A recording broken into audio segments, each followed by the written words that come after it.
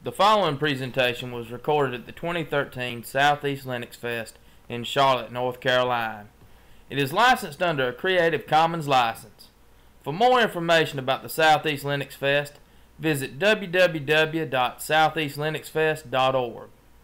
The SouthEast LinuxFest would like to thank the following diamond sponsors in 2013 for helping make these videos possible. Oh yeah, that's totally fine. Okay. All right, so my name is Semmy Purewal. I teach computer science at UNC Asheville, and so I'm from Asheville, North Carolina. I encourage you guys all to come visit Asheville. It's a wonderful place. And I'm going to talk a little bit about JavaScript, maybe tell you a little bit about my journey from hating JavaScript to loving JavaScript. But before I start, I was just curious, how many of you guys are actually JavaScript programmers? Just a couple of you. How many of you have experience with JavaScript? JavaScript programmer. Yeah. Excellent point. Yeah, and that's important. So we're going to talk about that. And how many of you have had any experience with JavaScript? Good. And how many of you love JavaScript? Well, one person. Yeah, the two maybe. Yeah. Okay. So that's kind of why I'm here. I definitely like talking to giving these talks to like Linux crowd, because it tends to be a crowd that generally doesn't like JavaScript, and we'll talk a little bit about why. But before I do, if you guys want to, this is some stuff about me. You can find my webpage at semmy.me. I'm on Twitter. I happily answer tweets, so if you guys want to tweet at me any questions to follow up or anything like that, feel free. I'm also on GitHub, and you'll find all the examples that I'm going to show you already on GitHub, along with a bunch of other various Node things I've done over the years, and some other JavaScript stuff that you might find interesting. And this is very shameless self-promotion right here. I'm writing a book for O'Reilly called Learning Web Application Development. Should be out in January if all goes well. So you know, if you like what I have to say here, much of what I'm going to talk about will be in that book, and hopefully you guys might enjoy that. It probably won't be as good as Crockford's The Good Parts book, but hopefully it'll be good. Okay, so let me start with something from the SouthEast LinuxFest request for proposals. I saw this, and this is when I immediately knew that I had to propose a talk on JavaScript. As you can see, they listed a bunch of areas they were interested in, and it included desktop Linux, GIMP, Inkscape, Ruby, Python, Perl, Java, security, and Bash. And JavaScript was not in that list. So immediately I was like, oh, wow, this is totally where I have to go and talk about JavaScript.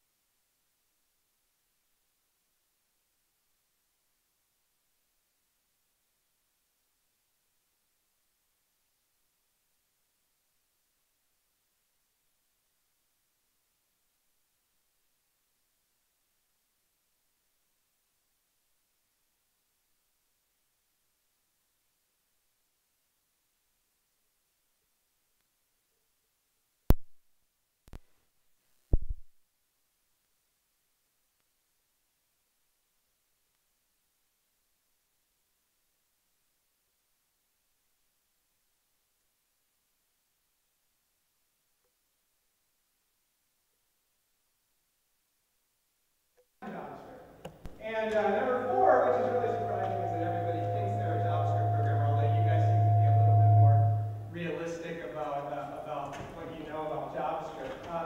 And so these are the reasons I think it's really important that all tech communities at least have a discussion at some point about JavaScript. That they take a look at it, see what it has to offer, and maybe even learn to write good code in JavaScript, because it's not going anywhere right now.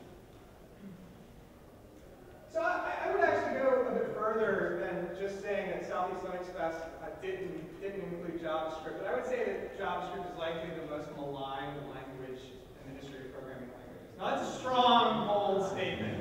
That's a strong, bold statement. I mean, so has anybody got one that they would say is worse than the more maligned? Perl. No, there's lots of love for Perl, especially in the Linux community. Perl's largely frowned upon, and sometimes maybe even for some of the same reasons as JavaScript.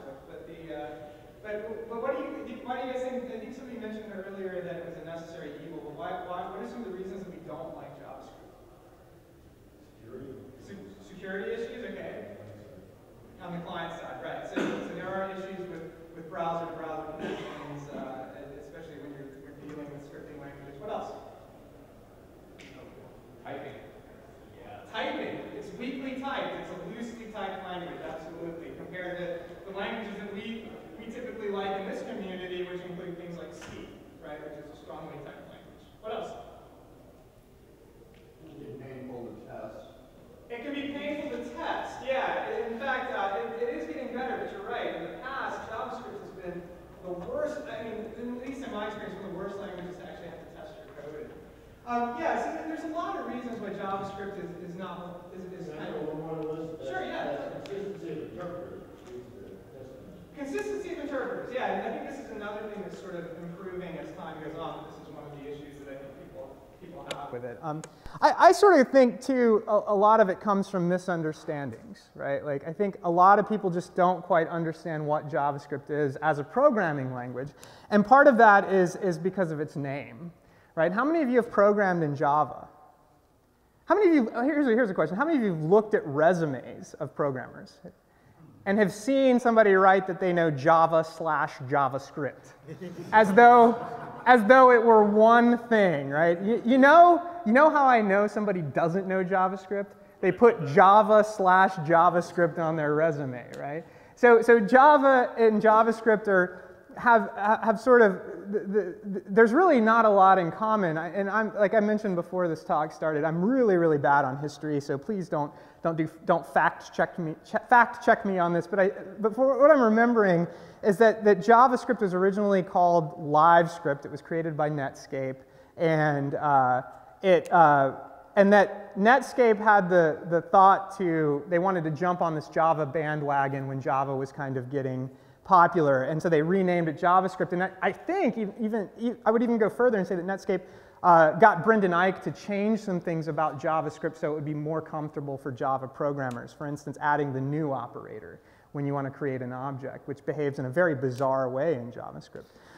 So there's lots of these misunderstandings. Nobody really, or lots of folks who really claim to be JavaScript programmers, like I said, everybody thinks they're a JavaScript programmer, don't really know the language and don't really understand it. They think it's like one of those things that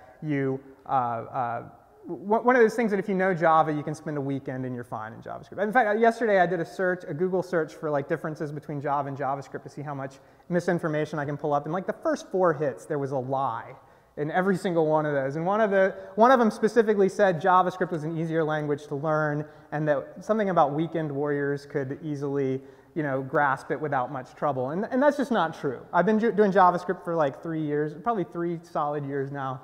And there's still things I learned that are new about it that are surprising. Whereas Java was one of the first languages I've learned, and I don't find Java as quite have as many idiosyncrasies as JavaScript has. So there's misunderstandings. Doug Crockford, who I'll talk about again in a second, wrote this in his book. Nearly all the books about JavaScript are quite awful. Yeah, the references for the language are pretty terrible. They contain errors, poor examples, and promote bad practices. So, what's that? No, he's not. In fact, he makes some other exceptions, which I'll tell you about. The other reason, and this is what somebody else mentioned, is that people look at JavaScript as a necessary evil, right? And so because it's everywhere, we all have to sort of deal with it at some point. We have to grapple with this challenging, difficult language, and we come to it with all these biases already built in, like strong typing or our thoughts about Java, and then we start hacking away at it. It doesn't take long. I mean, the first thing that you're going to do if you're trying to write a big program in JavaScript is you're going to do a Google search for how to write classes in JavaScript, right? And if you hit a page that tells you how to write classes in JavaScript and doesn't say, hey, JavaScript doesn't actually even have classes, you're reading something that's spreading misinformation, right? And so once you start coming across this stuff like, oh, well, JavaScript doesn't have classes, so how do we abstract these entities in our program in meaningful ways? You realize you have to learn this entire sort of different way of thinking about programming, and people get frustrated, and then they don't like it, right? It's kind of a painful thing. The other thing is, has anybody actually had to maintain somebody else's JavaScript code? That's probably the worst. That's probably the worst thing ever, especially with this kind of, lots of the JavaScript programmers not only came from a programming background, but some of them came from a designer background. And that's the only language that they really know, and they really only know how to do very basic things to make things happen in the web browser with it. And so you end up finding yourself, like if you're a programmer and you have to actually look at some of this code, it's painful. It really, especially if it gets long, because people don't understand things like functions and abstracting things as anything like classes. And you just run into this really painful stuff when you have to maintain other people's JavaScript code. And Simon St. Laurent, who works for O'Reilly, wrote in a nice blog post that an involuntary JavaScript creates a tremendous amount of tension around the language. I mean, everybody's got to know a little bit of JavaScript to get by at all now, and it's painful. It's painful because it's not something that you choose to learn, right? So what's my history with JavaScript? Well, I learned, I learned to program when I was very young, and then I went to college and got a degree in computer science, and where we focused primarily on Java. Did some C++. We'd like to point out that you are still very young. Oh, well, thank you. That's very kind of you to say. That's very kind of you to say. Yeah. So when I was younger, I learned to program. I did some Java. I did some C. I did C++. I did some Perl at some point. And I think that those were the main languages that I had worked with when I arrived at JavaScript. And really, I was kind of forced into it. I got a PhD in computer science, and as you know, the academic job market was pretty hard several years, or maybe you don't know, it was pretty hard a few years ago, and I thought I wasn't going to be able to teach. So I started having to find like odd jobs doing things, and one of the things that I started out with was JavaScript because people needed it done. And so I came into it. I mean, my first JavaScript job was like maybe a total of 40 hours, like not straight, but 40 hours total. And I had to write this little thing, and I was just like, man, this language is completely awful.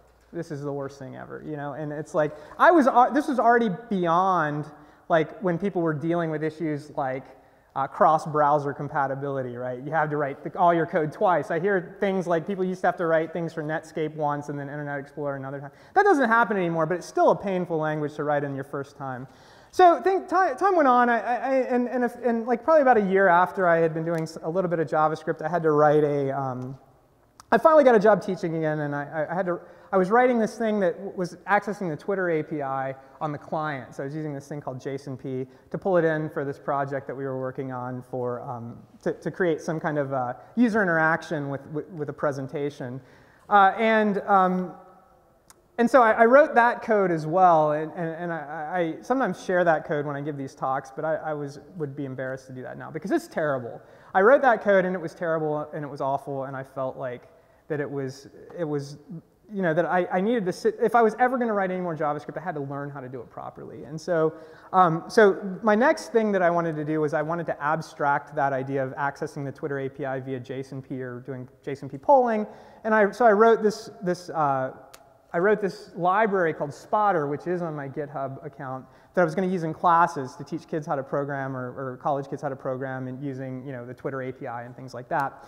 And that I decided I wanted to do the right way, and that's when I really started looking for resources on JavaScript. And of course, there weren't any. And I really hacked it together, and you can look at this code and you can see that it's not good. It's got lots of problems. But it was around that same time I ran into this book, JavaScript: The Good Parts by Doug Crockford, which is a really nice book. It sort of changed my view of the language completely. I highly recommend everybody read that. I mean, everybody's got to deal with JavaScript. If you want to read a good book about JavaScript, that's the one to read.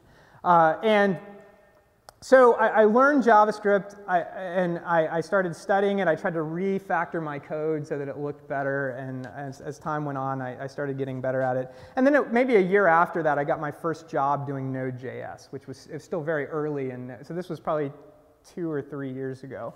And I was working with a small startup, doing some scaling issues. They had this idea that their CTO wanted to try Node for it, and they needed a JavaScript developer, and I had been doing enough of it to where I convinced them to hire me, and so I started doing Node.js.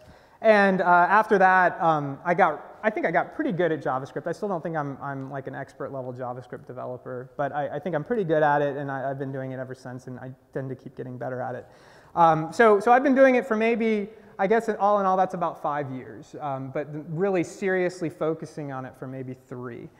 So I've been doing it for a while, and this, I wanted to quickly show you some of the books that I found that were good, because like Crockford, who wrote JavaScript, The Good Parts, wrote that most JavaScript books are bad, but he does say that David Flanagan's JavaScript, the definitive guide, is fabulous, and it is.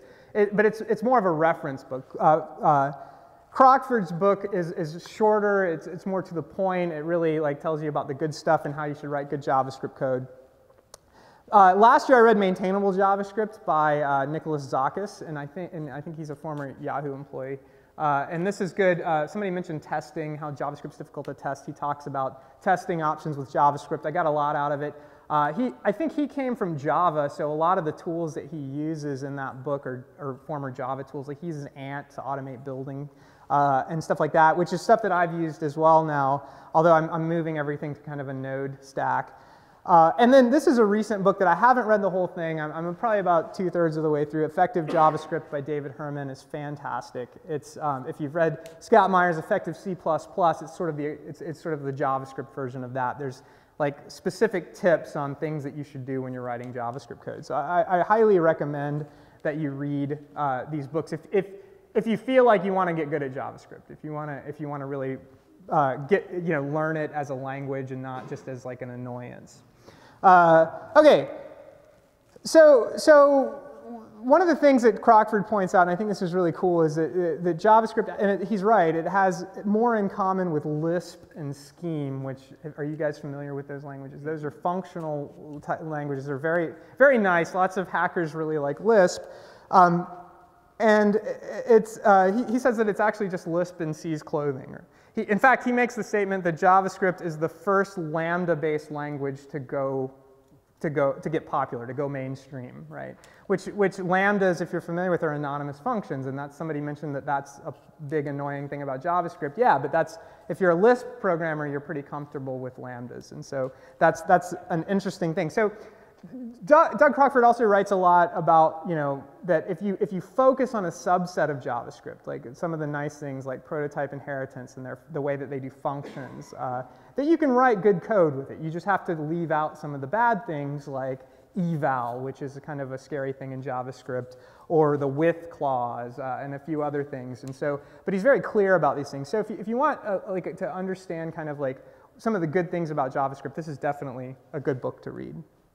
Okay, so one of the reasons that JavaScript has become more popular now is because of this technology called Node.js, and I don't know how many of you guys have, I mentioned it earlier, somebody said, oh wow, yeah, Node.js is super hot right now, and it is. It's a really hot technology, and if you don't know much about it, it's built on top of Google's V8 JavaScript interpreter, which is pretty fast.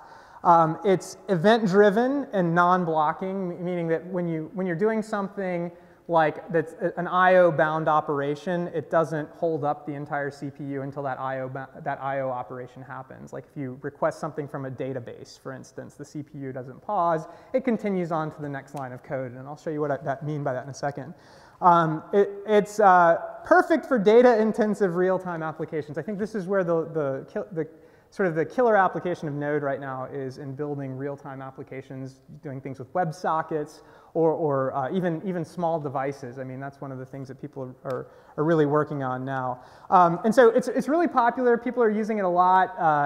And I guess probably one of the things that I missed is that it's server-side JavaScript, meaning that it's built for making servers. You don't actually It's not something like that runs on top of Apache or anything. It is the server itself. So it's definitely a kind of a unique platform, and you'll see more of that when I start showing you some examples. So I wanted to show you a few things, and I see that this is a little bit hard to see.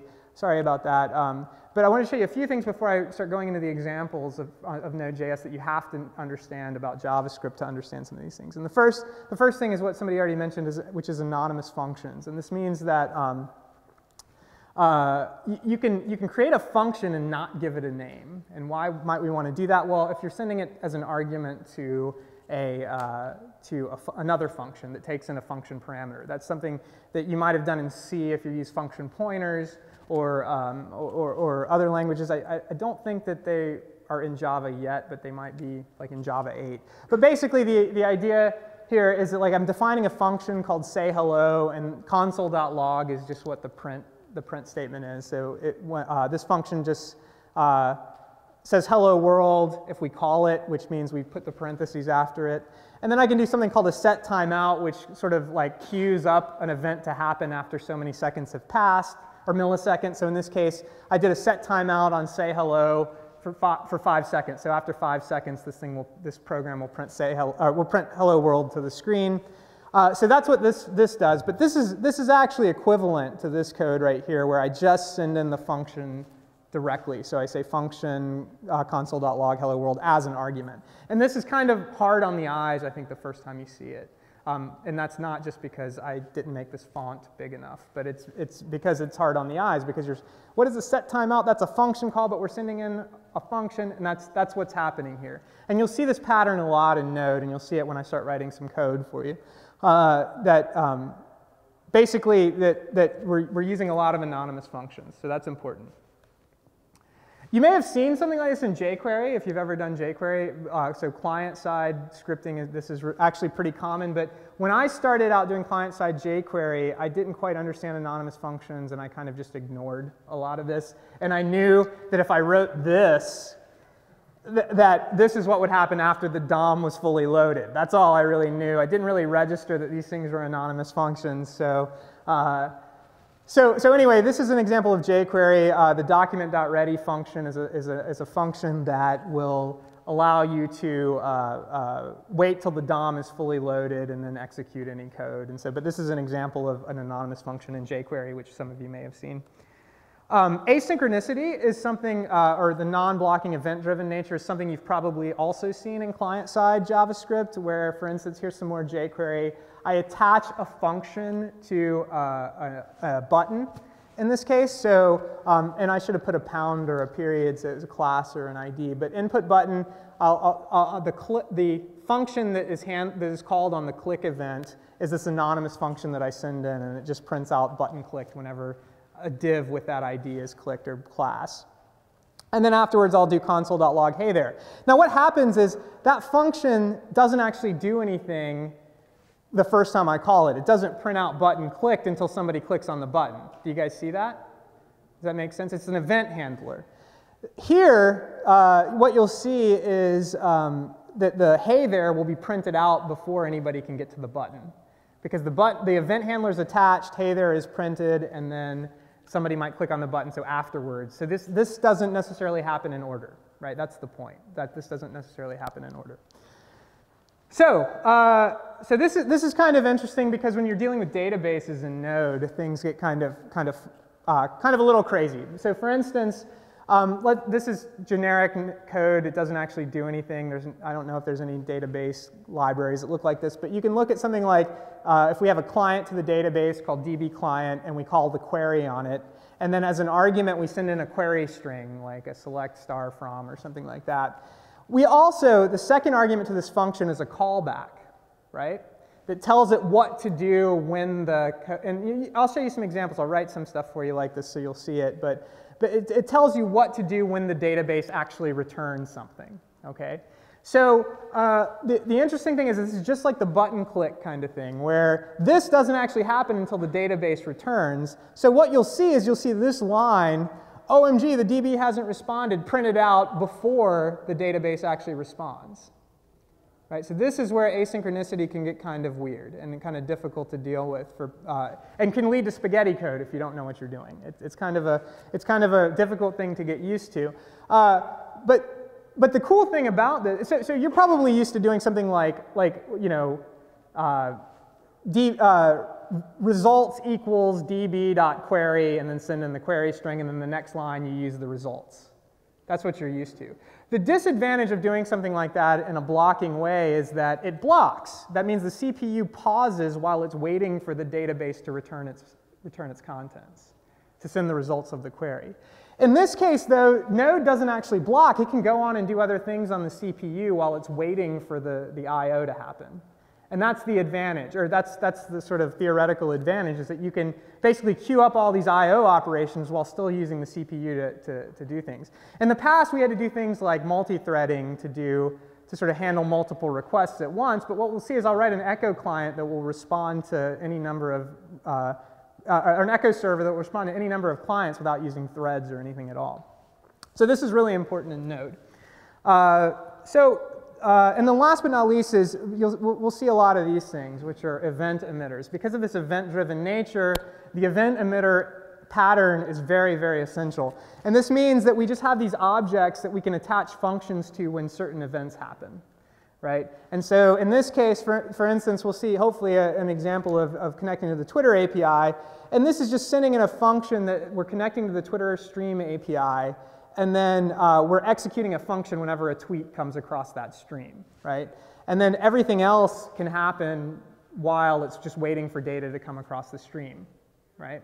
So if I look for something like SouthEast LinuxFest, or a hashtag associated with SouthEast LinuxFest, the I/O is just waiting for somebody to tweet about that on the stream. It's not blocking. Meanwhile, I can do other things. And then when a tweet comes across that stream, it calls this function. Node calls this function, and it happens. Right? So those are the main ideas. Those are the 3 or 4 main ideas that we have to understand to kind of understand some of this code that I'm about to show you. OK, let's see how much time we have. Cool. We have about 30 minutes left, but I'm still a little bit ahead of schedule. Do you guys have any questions before I start showing you code? I'm sure questions will crop up with the code. Yes? Why should you name an anonymous function? What's that? Why should you name an anonymous function? Why should you name an anonymous? So you can give an anonymous function a name like right here, and you might want to do it for like stack trace, like if you have an error. Then the error, if it's anonymous, it's just going to say anonymous function. It won't tell you what it is, and you might want to give it a name so that the stack trace looks, so it's a little bit more readable. I think, but you know, otherwise you might want to do it just to avoid spaghetti code. You might not want to have everything anonymous. Yep. You say Node.js in its own server, but it works in tandem with like an Apache? No. I mean, yeah, it can, but I'm going to show you that it doesn't have to. Right? It doesn't have to. OK, so let's start some of these examples, and this is going to be interesting to code. So I've got all the examples pre-written, so hopefully if I run into problems, we can fall back to those. I am running Vagrant, which is a wrapper for VirtualBox for provisioning a system that has Node.js, Redis, and MongoDB all installed by default. So you're welcome. That project's on GitHub if you want to check it out. If you want to get an easy start with Node.js, that's a good way to do it. I'm going to create I'm sorry, go ahead. What's it called again? So Vagrant is the name of the software, but I've got a project on GitHub called Node Dev Bootstrap that basically is a set of chef scripts that provision a Vagrant or a VirtualBox server via Vagrant. All right, so let's see if I can make this work. Whoops, obviously I'm already having problems. I've never actually written code in this sort of way before, but we'll see how it works. No, I think we'll be OK. All right, so I'm going to create, and we'll just call it x.js, and we'll just sort of hack on this and see if I can get it to work. All right, so let's start out by creating a variable for the network library in Node. So you'll see that the way you import libraries with Node is just by calling the require function. So var net equals require net. So this means that the entire net library is loaded into the net variable. And then I can say net create server. And let's actually create a variable for the server as well. Whoops. And we will create a server, and basically this will create a raw TCP server for us. And let's see if this works. And this function is called when a client actually connects to the server. So I'll say hello client, and then I'll make the server listen on port 3000. And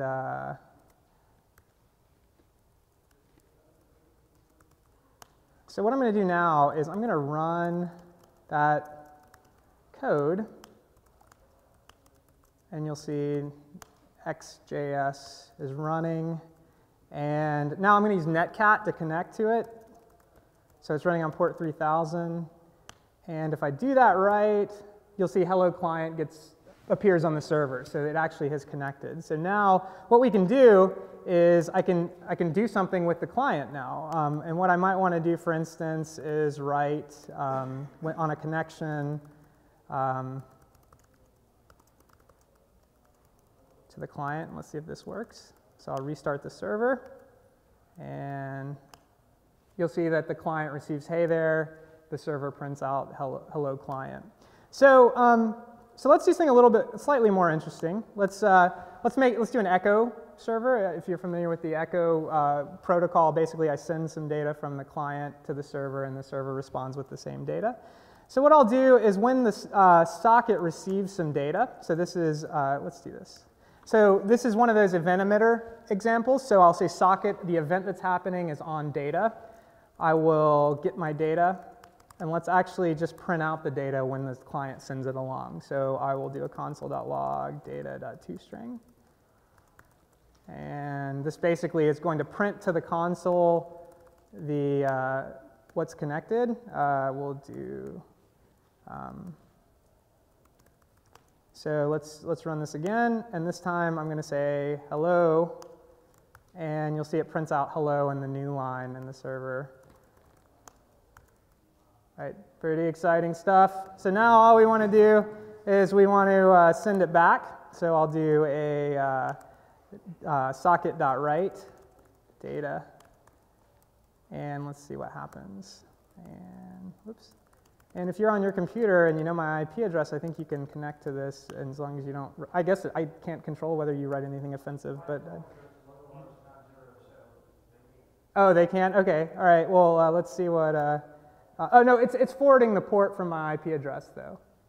So they were able to connect to the HTTP server I set up earlier. So hopefully this, it doesn't matter because we're going to move on to HTTP. It'll be more interesting anyway. Let's see if this actually works. Okay, so let's nc localhost. I'm going to send hey there, and you'll see I got hey there back. Echo. All right, so what it's doing is it's just doing an echo server, right? And people are connecting, it looks like. And so the interesting thing about, how many of you guys have written an echo server in C or Java? Yeah, if you've taken a network class, I think it's like the first exercise. It's hard. And the reason is because of the blocking nature of C or Java. If you write an echo server in C, once a client is connected, that program is not going to respond to any other clients. Does that make sense? It's blocked until that client disconnects and another client can connect. So what about Node? What's happening with Node? Well, so how do we solve that problem in C? Fork. You can either create a new process, or you can do POSIX threads if you want. I mean, that's probably a better solution, I would say. Maybe, that's arguable, I guess. But I would definitely say that threading is a common thing to crop up, and you have to then, when you're dealing with threading, you're dealing with locks, you're dealing with shared memory, things get really messy. This is all the code that we're dealing with right here, and this will connect to as many clients as your CPU will handle, right? Because it creates a new responder for each one that connects. And it just basically queues up the request. While one person is not sending stuff over the pipe, it can respond to others, right? So this, if you've written a C echo client or echo client server thing, I mean, if you haven't, I recommend you do it. It's pretty fun, but it's hard. With Node, it's a breeze. It's really simple, right? So if that's not exciting for you, we're going to move on to something that might be a little bit more exciting. All right, so All right, so we've got this net thing. What happens if we want to do something more complicated than just dealing with raw TCP stuff, in which Node really does that? I mean, you can write any kind of server program that you've written in your classic systems languages, you can write in Node because it just handles raw TCP clients. So what we're probably mostly here for is because we're interested in web stuff. And what's the protocol that we use for the web? HTTP, right? And we don't want to write an entire HTTP server.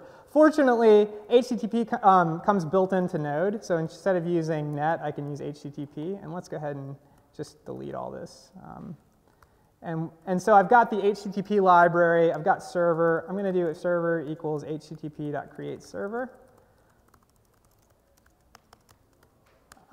And the server, the function that gets called when somebody connects to an HTTP server takes in two arguments, a request and a response. And what I'm going to do now is I'm going to set the header for the HTTP response to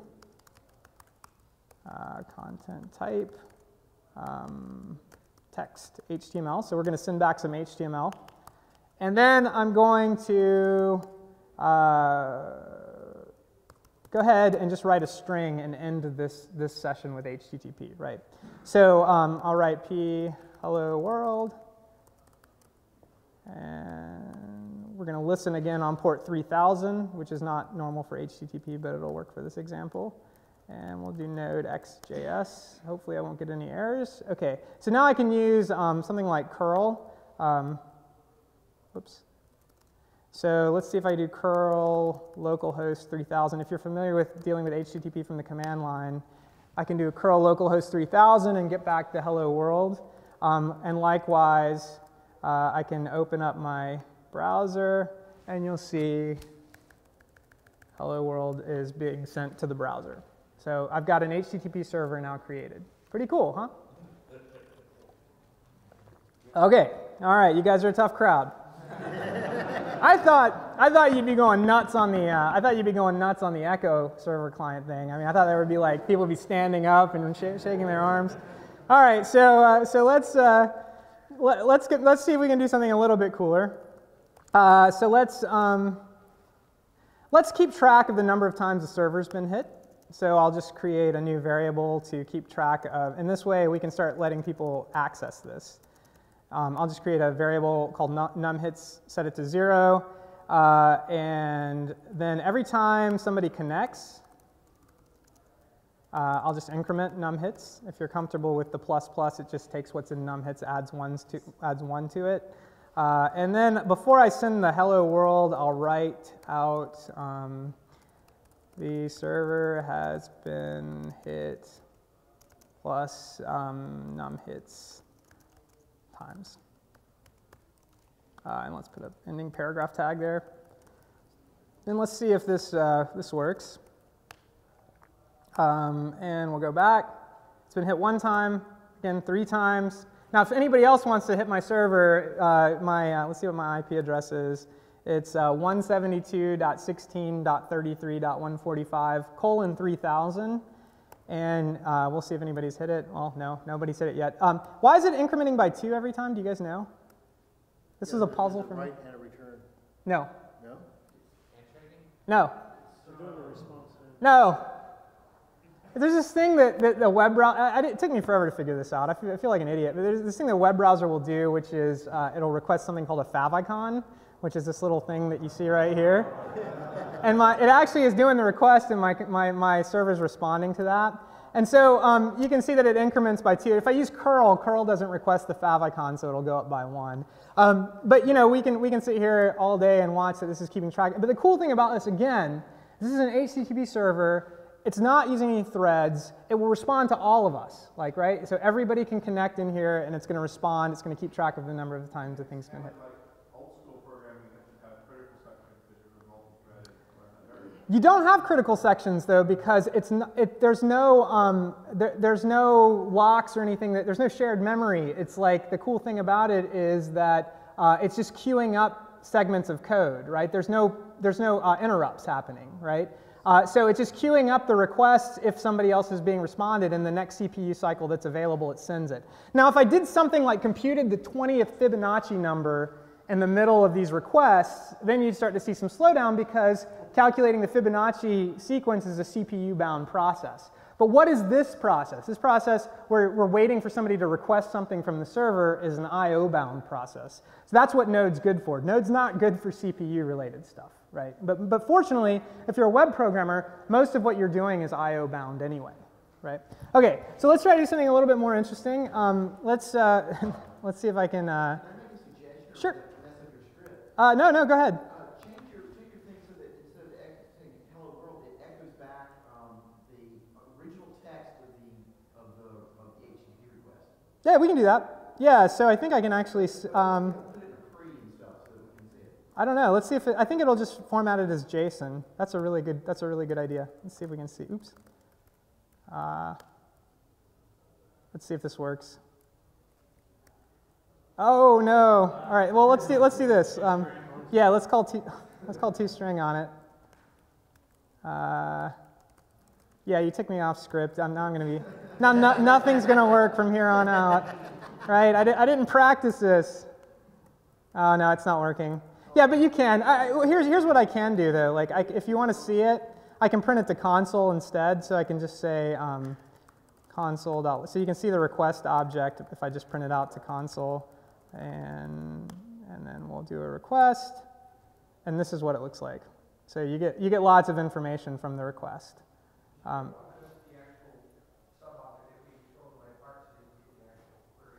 Yeah, you can pull out the actual query and everything that you want, but let's move on because hopefully this is going to get more interesting. At least as I start to really hit a wall in terms of what I can do live, it'll get interesting. Okay, so the next thing I want to do is I want to connect to the Twitter API. And the reason that I want to do this, I want to show you kind of this like ability of Node to do this multiplexing thing because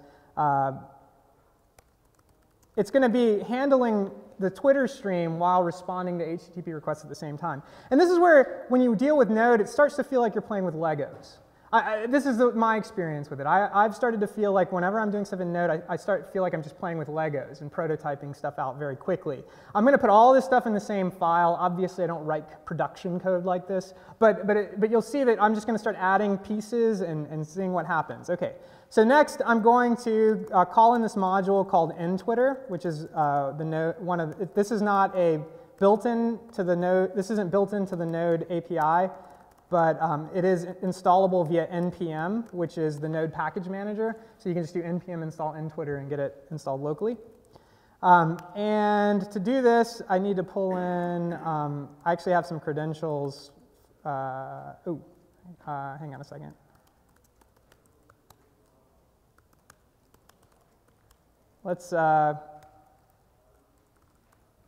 So this is what I need to send in to create my Twitter client. And I'm not going to show those since this is on video, but I'll create Twitter equals new nTwitter. And so this will be credentials.consumer key. And this is going to be really fun for you guys to watch. Credentials.consumer secret. Credentials dot, and if I misspell something, please call me on it. .access token key, and whoops, credentials dot access token secret. Okay, and I need to call in the credentials file, which is in one subdirectory up. So I'll require credentials.js. Okay. So hopefully this, so I can just pull in that file because it's an npm module, and there's an example file. You can go, if you want to play with this stuff, you can go onto Twitter, dev.twitter.com, and create your own credentials. And let me make sure I don't have any errors. No errors yet. Okay. So hopefully I've connected to Twitter, and then what I'll do is I'll call stream, and we're going to use the filter stream, and we're going to tell it what to track. And in this case, I'm going to track just the word awesome. So this is just a JSON object. And feel free to ask questions as I'm doing this. I don't mind. And then this anonymous function is called the stream function. This anonymous function is called with the stream object that gets created. And so now I can do stream. Let's go ahead and check for an error condition to make sure that this is going to work. And if it doesn't, we'll go to the old code. OMG error. And now, hopefully, this is where the magic will happen. The stream will send data through. I'll get a tweet back. And what we'll do is we'll just log the text of the tweet. So basically, this is just going to be whatever the actual tweet. The tweet object's big. It's got a bunch of stuff in it, and we'll just handle that. So let's see if this works. It'll be a miracle if it does. It's very slow. Nothing's happening. All right, so let's see. What did I forget? Let's make sure this is happening.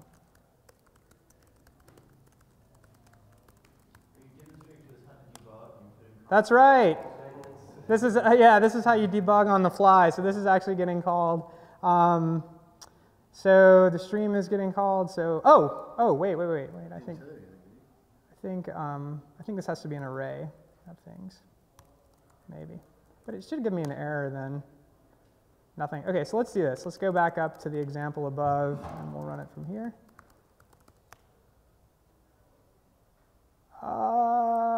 That's not good. It was working as, oh, you know what might have happened? Let's see. My network is down, so let me first of all restart networking on this.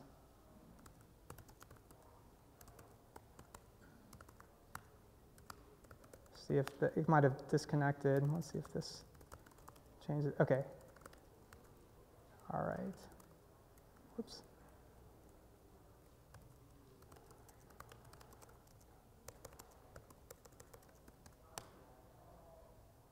Still nothing. Oh, man.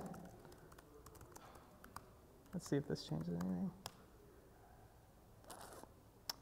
Darn.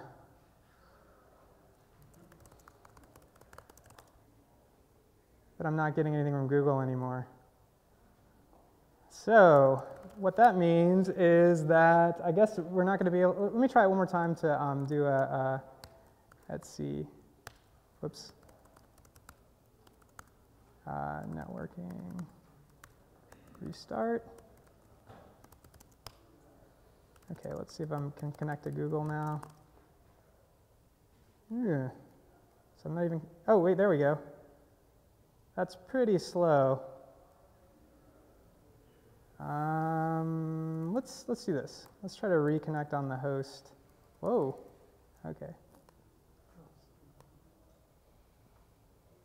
See if it'll. Should have used the, does anybody, well, I guess I can't ask out loud if anybody has the password for the vendor, the vendor one. Let's see if this changes anything. All right, let's restart networking, ping Google. All right, that's a little bit faster. So let's see if now node HTTP Twitter. There we go. Okay. All right. So this is actually working. Let's actually see if my real code that I wrote in front of you is working too. Yeah. Okay. Cool. So what I did. All right. So let's look at the code again and see what's happening. Is I basically wrote a Twitter stream handler right above my server. And the cool thing about this is that this thing, while it's responding to the Twitter stream, you'll see, and it's looking for anything that's got the word awesome in it, it is actually still responding to HTTP requests. So in those little pauses between when a tweet's coming in and the request happens, it's responding to HTTP requests. So we can all connect to this. And in fact, I can keep track of the number of tweets that we've seen by just adding an additional thing and sending that as an HTTP response. Right? Does that make sense? Pretty cool, huh? Okay, so let me go to the next example since I'm going to quickly run out of time, and I want to give you guys a chance to look at some to ask questions. So let's look at Redis. So are you guys familiar with Redis? Redis is a key value store.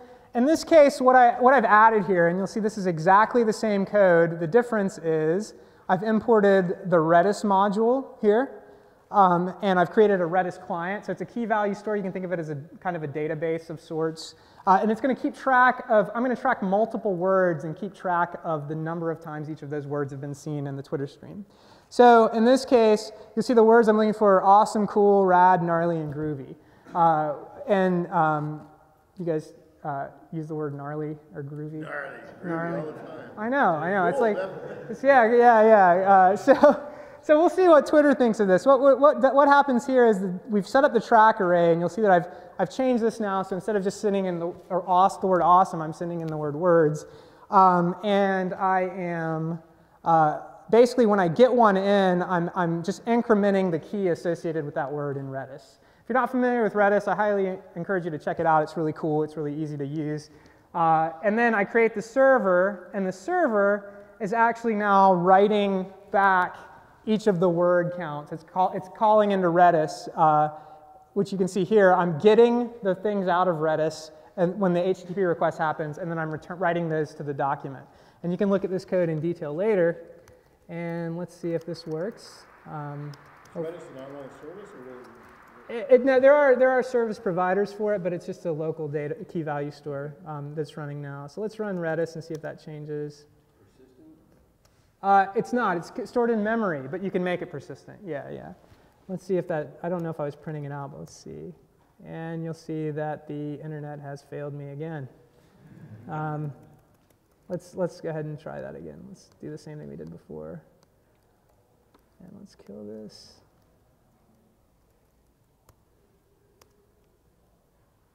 Oh, let's wait till it connects. OK. Let's see if this lets me work.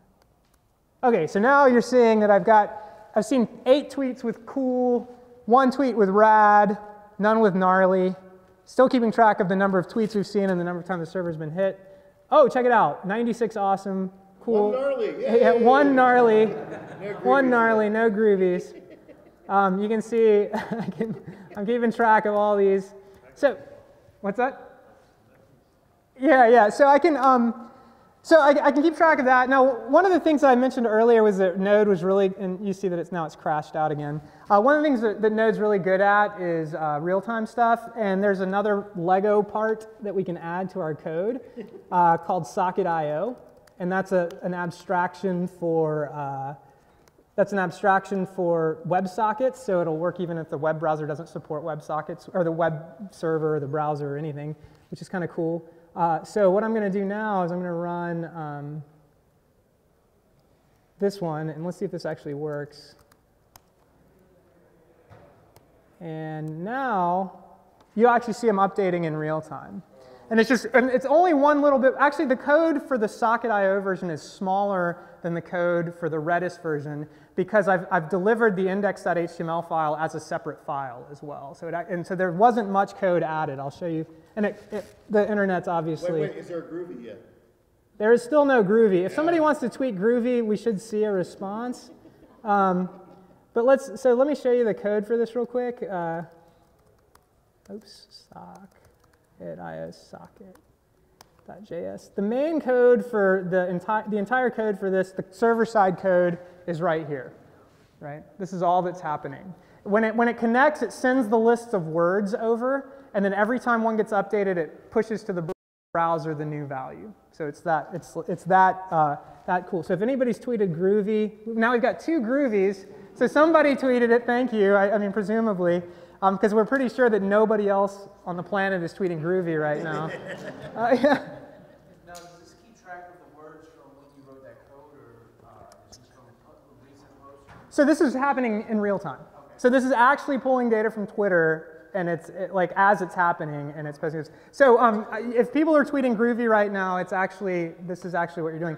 Statuses.filter returns all of the, in most cases, will return all of the tweets that are associated with that word, whereas the only other thing you can do is just sample the tweets. That's not true if you start pulling tweets about like Bieber or Obama. So my students, we were doing some research on tracking political sentiment up to the election, and so we were searching for all the tweets with Obama and Romney and love and hate in them. And so, and we were missing some in that case. But filter for things like awesome and groovy and gnarly, we'll get them all. In fact, if I put self in there, we'll probably get some of those too. So let me, actually, it's self 2013 is the hashtag, right? So let's see if I can put that in there and run this again. I'd be glad to answer questions now. I realize I didn't give you guys a ton of time, but go ahead. Pardon my ignorance, but this is It's happening on the server side. The server's listening to tweet and then pushing to the browser. that's right. Okay. Let me reload. And how much access do I have to say file system and Everything. Yeah, so Node has a file system module, and in fact, if you look at the code for this, you can see how I pulled in the HTML file. I actually used read stream, so I streamed. So if you like Linux, you like pipes, hopefully. Like, I don't mean like smoking pipes, I mean like pipes. You might like those too. But pipes, like, so you can pipe streams to each other, and that's what I do in the example here with the socket example. So let's see. So what's happening here is you'll see an example of this. I'm creating a read stream on this file, index.html, which comes out of the file system module, and then I just pipe that to the response. So it's just pulling it in and then piping it directly into the response, the HTTP response. Let's see if I got any self-tweets. I don't think it was working. Yeah, I'm not sure what's going on. Well, you didn't have a way to display it yet, did it? I did, I think. Let's try it one more time and then. No, I probably didn't do that. No, I think I saved it. No, I don't know what's going on. I think it's like maybe caching the response. Or I don't know. Oh, wait. Oh, yeah. It's the way I'm including it in jQuery. It doesn't like the hashtag. Oh, okay. So hang on. Yeah. So that's the problem. Let's see if I can fix that real quick and. All right. So keep asking questions, y'all. I think there's lunch after this, so maybe. Oh, there we go. Null. So if you tweet about Self 2013, maybe we'll get something in here. Anyway, questions? Yeah. What do you guys want to talk about? Yep. Okay, theoretical here, but do you see this Node or JavaScript, either one, being deprecated by HTML5 or being enhanced by it? Enhanced, yeah. JavaScript's definitely enhanced by HTML5. I think the relationship's gotten a little stronger for various reasons. But I mean, the big competitor to JavaScript right now is going to be Dart, I think. I have my doubts that it's going to, which is Google's client-side platform. I have my doubts that it'll take JavaScript out of the equation altogether, but it'll definitely be an alternative. And I don't know if you guys know this, but JavaScript is now like a compile target. So there's languages like CoffeeScript and Processing.js, which is one I use a lot, and ClojureScript. And if you keep up with what Mozilla is doing with ASM.js, which is pretty freaking incredible if you haven't seen this, they've got this subset of JavaScript that they're compiling C++ code to. It sounds bad, but it took them 5 days, I think, to port the Unreal Tournament engine to run completely in the browser. So JavaScript is a compile target now, which is pretty awesome, and that saves some of us who no matter how much we read about JavaScript, we still aren't going to like it. But the fact that it's a compile target now, it leads people to say things like JavaScript is the assembly language of the web. So it's not going anywhere, I don't think. There's been too much money and time spent on optimizing it, but if you hate it, there's at least going to be some alternatives down the road. Yes.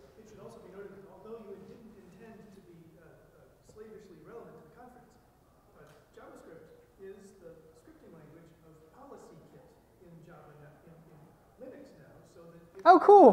Control who can run the package updates. You have to be logged in. Can you be anybody? You have to use JavaScript. That's fantastic. I didn't know that. Yeah, that's great. And I also know that Red Hat's doing stuff with JavaScript. I mean, I know somebody that works at Red Hat that's working on a Node.js compatible API that runs on top of Dyn.js.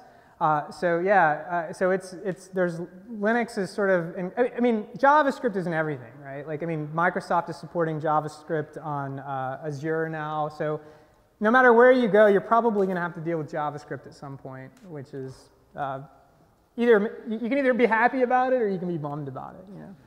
Yeah. Who really controls the language now? ECMAScript. So the ECMA, it's a standards body. I think there are people from Mozilla on it and probably other organizations. I don't know the details, but it's a separate organization, fortunately. Yeah, it previously was just Netscape, but the ECMAScript made it a standard. What else? So are people in the Node.js community sort of writing larger, like you could put a common language system on top of that? Oh yeah, oh yeah. So this has been, the stuff I've been showing today is pretty low level. There's the Express framework. If anybody is, are there any Ruby developers? Sinatra is a really cool Ruby framework that's a lighter weight than Rails and less opinionated. Express is the Node equivalent of Sinatra. Or it's actually better than Sinatra now. I like Express a lot. And last weekend we did the Day of Civic Hacking in Asheville, and we used Express and Twilio to build out an application in like, I don't know, 5 or 6 hours, where people could text and then it would filter the text into a web page, and it was nothing. It was really easy. So you can do high-level stuff with Node, but the low-level stuff is sort of, I think in some ways is sort of, I don't know, a lot of people don't know about this, like that you can write raw TCP servers in Node very easily. And they're already multiplexing, and you handle multiple requests and stuff like that, and you don't have to deal with the issue of threads and shared memory, which is problematic if you've ever had to do it. Yes? And on the same note is that Node.js, while relevant, is in production in major sites. Your LinkedIn mobile app, that's running Node.js. Your eBay mobile app Right. is now running Node.js. The primary site for LinkedIn is not only transmitted, being transmitted in Node.js, because they did their evaluation, they built their mobile app, and they were able to reduce their infrastructure by 4-fold, because they have proper built-in multiplexing at the core level. They don't have to worry about it. No, yeah, Node is popular. No, I mean, it's being used like, you look at the job ads, and Netflix is hiring Node programmers.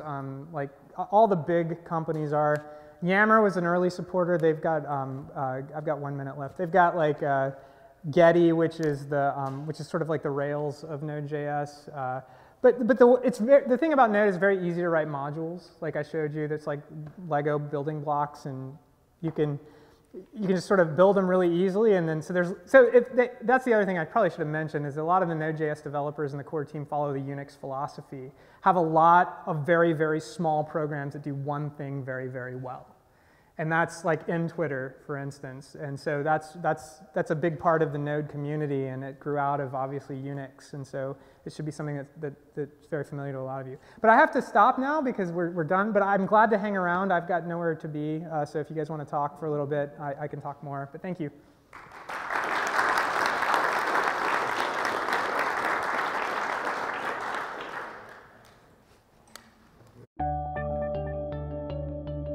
Your customers rely on your website or application. If it's slow or non-responsive, it infuriates your users and costs you money. Keeping your business-critical systems humming along requires insight into what they're doing. Your system metrics tell stories that can reveal performance bottlenecks, resource limitations, and other problems. But how do you keep an eye on all of your system's performance metrics in real time and record this data for later analysis? Enter Longview, the new way to see what's really going on under the hood. The Longview dashboard lets you visualize the status of all your systems, providing you with a bird's-eye view of your entire fleet. You can sort by CPU, memory, swap, processes load, and network usage. Click a specific system to access its individual dashboard, then click and drag to zoom in on choke points and get more detail. Comprehensive network data, including inbound and outbound traffic, is available on the Network tab, and disk writes and free space on the Disks tab, while the Process Explorer displays usage statistics for individual processes. The System Info tab shows listening services, active connections, and available updates. Adding Longview to a system is easy. Just click the button, copy the one-line installation command, then run the command on your Linux system to complete the process. The agent will begin collecting data and sending it to Longview. Then the graphs start rolling. Use Longview to gain visibility into your servers, so when your website or app heats up, it stays up.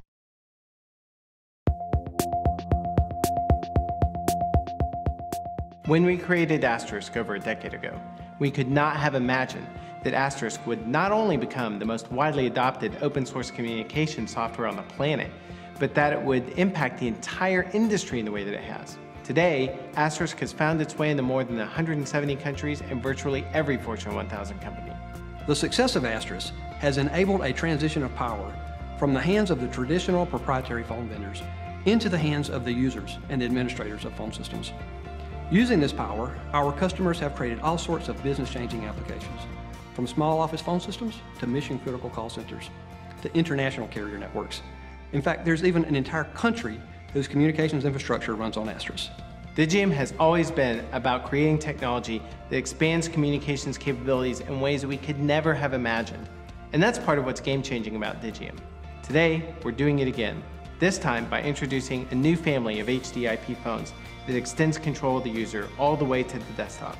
The launch of these new products represents the next phase in Digium's history of innovation. These are the first and only IP phones designed to fully leverage the power of Asterisk. When we first discussed our expectations for building a family of phones for use with Asterisk, our requirements were pretty simple. We asked the team to build the phones such that they were easy to install, integrate, provision, and use. I think you'll soon agree our engineers have delivered on that goal. User feedback is validating that when it comes to operation with Asterisk-based systems, including our own SwitchVox-based product, these are the easiest to use, best integrated, most interoperable products on the market today. The Digium family of phones will initially include 3 IP desk phones, uniquely designed to complement any Asterisk or SwitchVox-based solution. These phones are different for a number of reasons. First, they're exclusively designed for use with Asterisk. Secondly, we've made it really easy to auto-discover and provision the phones. Next, we've made it easy for the phones to access information inside of Asterisk, allowing tight coupling between an application and the phone. Additionally, we've created an applications engine that allows users and developers to create and run their own apps on the phone. And finally, we've done all of this at a very compelling price point. At Digium, we're always thinking of ways to give our customers the best value in business phone systems and also give them the power to create their own solutions for any communications challenge. We'll continue to push the boundaries, not only to make Asterisk cooler, faster, and more technologically feature-rich, but to make Asterisk and VoIP communications even easier. And together, we'll change the way the world communicates. Again.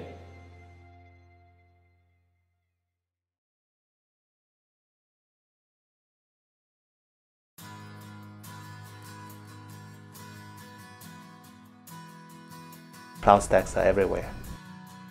This is the way to better utilize all your resources, and it makes managing all your resources pretty easy. All of the innovation is happening in open source. The collaborative nature and of the community and the speed at which these deficiencies, these bugs are getting discovered and fixed is a thing that really shows the power of the open source community. It is global, and it's definitely because of the users. Community people are extremely friendly and always ready to help. If you go onto IRC any day, you'll see these guys helping each other out, and they're all doing it like in a selfless manner. The product is transparent for everyone. Everyone can look at the code base. Everyone can see how Cloud Stack is being built. Nothing is proprietary. Everything is open. In many ways, it's absolutely vital to the ongoing health of Cloud Stack. The most exciting event in recent memory for me was our first developer boot camp. And our call gave people, I think, maybe 2 weeks notice to come attend. I was expecting 25 or 30 people. So we ended up with 87 people and had to go get more chairs into the room twice. Everything within cloud computing is commodity and is open source. And so I don't think that you will you'll see anywhere where open source is not pervasive in cloud computing. And so I think it's an assumption. I think when you talk about cloud computing, you're really talking about open source cloud computing. CloudStack is a robust solution for large deployments. You have dozens of data centers and thousands of servers in each data center. These hardware is going to fail, and CloudStack is designed to handle, number one, that mass scale, number two, It's designed to handle the failure that inevitably happens in large deployments. We started working on CloudStack over 4 years ago, and it was the original set of people working on it had a background of delivering software to telcos and service providers. Lots of QA, lots of users actually using it. High availability is the key feature. Multiple hypervisor support, different network models. You can pick up whatever suits you better. CloudStack management server can be deployed in different physical machines. It definitely has a huge footprint. It's being deployed everywhere. There's a major movie studio that they were using CloudStack. They were using it to transcode video, and I thought that was terribly fascinating. What I found more fascinating is what they did during lunch, where they would spin up 50 or 60 game servers. Then as soon as lunch was over, they would destroy all the instances and go back to doing real work. CloudStack is vast. It touches so many different aspects, and there's no one person that's kind of like a master of all those realms. I think CloudStack as a project is going to be one of the leaders, simply because it's some of the most featureful and robust platforms out there. I don't see any limits to the CloudStack.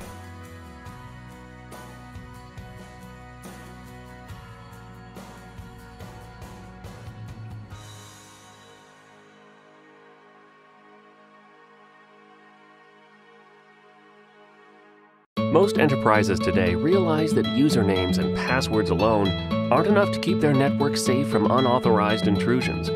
That's why two-factor authentication has gotten so popular lately.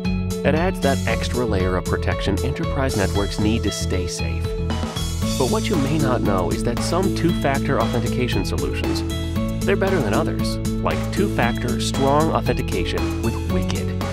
Wicked goes beyond other authentication systems by being less expensive, easier to implement, and easier to use, giving you software-based token clients built to run on all major devices and OSs, including iOS and Android. These tokens utilize a public-private key combination that's generated on device, so there aren't any shared secrets flying around for attackers to hijack, or which require any special handling. Instead, all keys are kept secure and private between the requesting token and your server, which you control in-house, making it the most secure way possible to perform authentication encryption.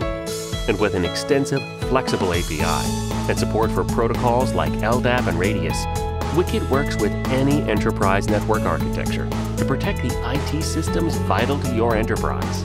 Download your Wicked free trial today, regardless of whether you're considering two-factor authentication for the first time or just ready to ditch your existing expensive key fob system. We can help with easy-to-implement, easy-to-use, strong authentication from Wicked.